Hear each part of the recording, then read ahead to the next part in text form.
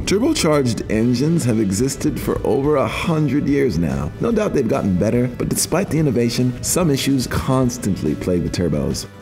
Turbo lag. It's the Achilles heel, the Aaron Rodgers heel, for turbocharged engines. It's basically the delay in power delivery that you experience when you open on throttle. It happens due to the time it takes for exhaust gases to reach the turbocharger and spin its turbines. The larger the turbo, the more time it will take for its blades to reach the right speed and power when you step on the gas. This is where superchargers prove more effective. They have no lag and are instantly responsive, offering better low-end performance. We have to give credit where credit is due. More modern turbocharged engines have come a long way in reducing turbo lag.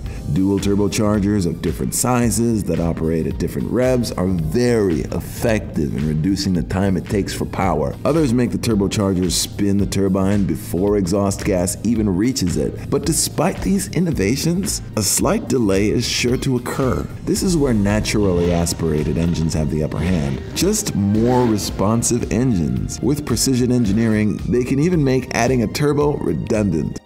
Are turbochargers more fuel efficient than naturally aspirated engines? Not exactly. A common belief is that by cramming more air in the engine, a turbo should offer better gas combustion. In theory, yes. Reality is a little more nuanced in this case. Automakers don't design turbochargers solely for fuel efficiency. Modern turbos give the impression of better mileage only because many of them have smaller engines sitting under the hood.